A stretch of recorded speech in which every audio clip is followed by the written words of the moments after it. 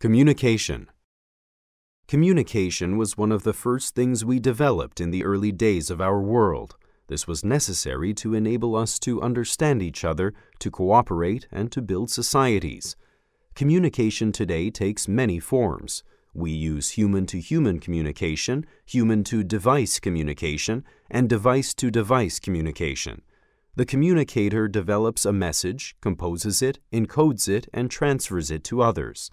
The receiver reconstructs the message and interprets it in order to understand. But just how has communication developed over the centuries?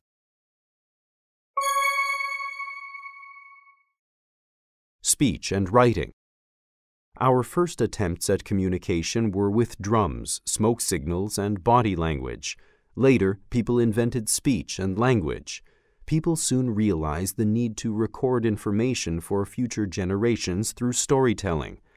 As time went on, people at first drew pictures on cave walls, and later they cut pictures into stone and on clay tablets. The Egyptians invented paper made of papyrus for writing pictograms, pictures made to represent objects and actions. Over time, pictograms evolved into ideograms, which were symbols that represented an idea. For example, an ideogram of two sticks might mean legs, or it could mean walk. The Chinese and Egyptians evolved these into Chinese characters and hieroglyphics.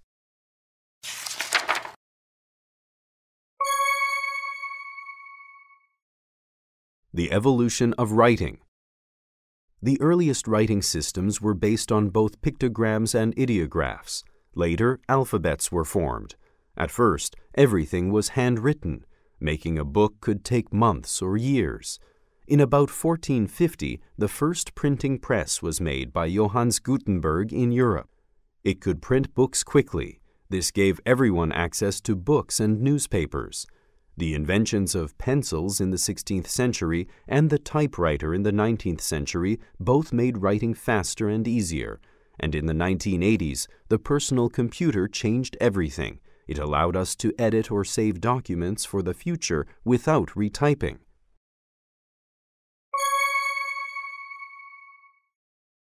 Communicating with electricity.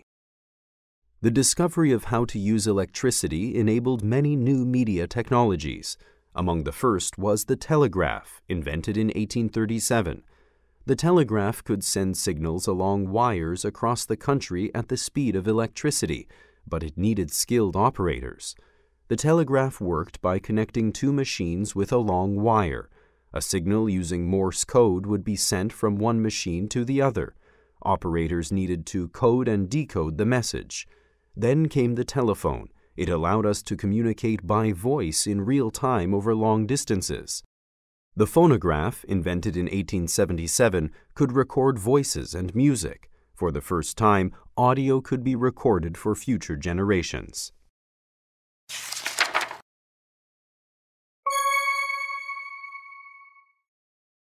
Radio and TV. All the previous machines were private, from one person to one other or a few others. This changed with the radio.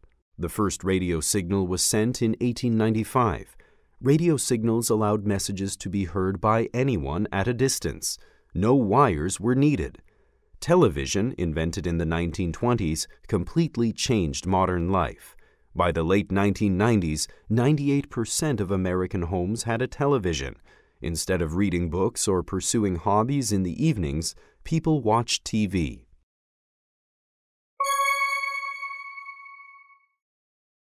Personal recorders and players. In the 1960s, people could buy handheld machines to record music or their own voice. They could make messages and share them with anyone. People had records, then cassettes, CDs, and MP3s.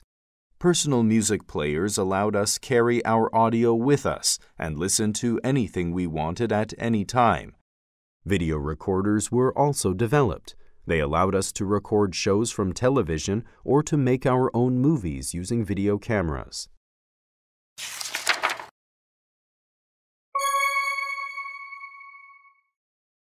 The Internet.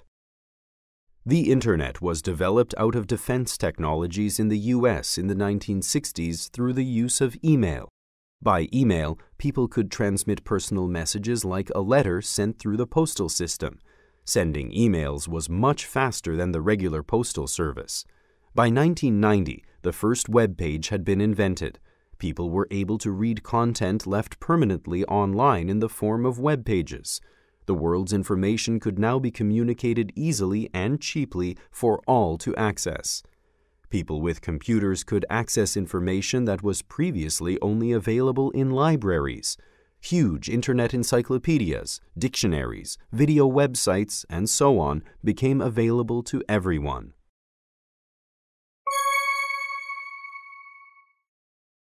The Internet 2.0. In the mid-2000s, the World Wide Web evolved. It changed from being passive, read-only, into active. Now users could leave comments online, create blogs, and upload material to video or social media websites. People created profiles and their own pages to share news, photos, and videos. They also commented on those of others. Other developments allowed voice-over Internet, VoIP, connections, so people could make conference calls and communicate with many people all over the world in real time.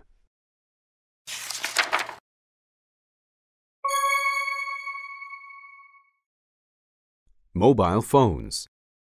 In the 1980s, mobile phones began to hit the market, but they were big and difficult to use. By the late 1990s, the phones were small and light enough to fit in your pocket. They also offered email and some basic Internet features. In the late 2000s, smartphones appeared with full Internet access and applications such as games, maps, and music. These phones gave everyone immediate access to lots of information. People could communicate via voice, video, text message, social networking services, and email, to name a few.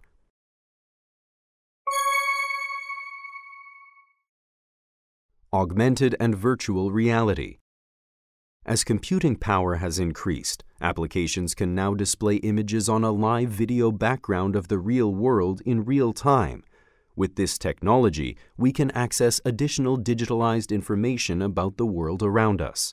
For example, our phones can display additional information about the food we see in the store as we shop. This is called augmented reality.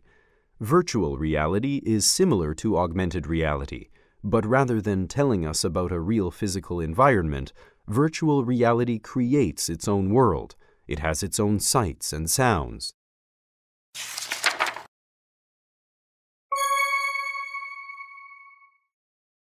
Perceptual computing. One future emerging technology allows us to interact with computers in other ways rather than with a keyboard or voice. In perceptual computing, computers are programmed to recognize what is going on around them. For example, the perceptual computer can determine what needs a user may have, as well as react to or receive additional information. This is achieved through depth sensors, cameras that give 3D vision, and an immersive experience. It can do facial recognition, hand and finger tracking, as well as speech recognition, making interactions seem not only natural, but intuitive. Wearable devices are another emerging technology. They can either enhance our natural abilities or restore something that was lost. These include ear devices that can help us hear a conversation happening 10 meters away while filtering out some voices and focusing on others. Wearable computer glasses can record our conversations or restore sight to some blind people. Other devices can listen to our brain activity and read our thoughts. Someday, we might be able to communicate from brain to brain.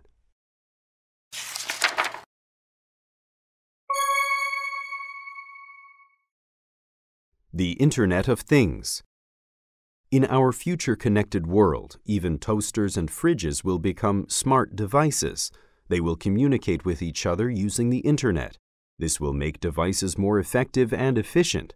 For example, a fridge will have sensors that will be able to know if we are running out of milk and order it for us. Our homes will learn our patterns of behavior and switch on lights and TV programs. Our phones will be able to tell us when to visit the doctor based on body scanning software. Huge amounts of data will be collected about our personal lives. This data can be used to improve the quality of the machines and their understanding of us. It can also be used to make our lives better. But the data collected will also bring up concerns about privacy and ownership of the data.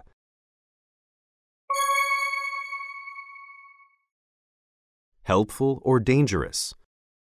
These new communication technologies are exciting. They have the potential to aid humanity tremendously. However, there are dangers. Some of us might come to prefer our virtual worlds to our real lives. People might become too isolated, waste too much time, or care about the wrong things. Cybercrime might skyrocket too. Will we push back against these technologies? Will we decide to live with fewer computers? These are important questions for future generations to consider as new and more powerful ways to communicate are developed.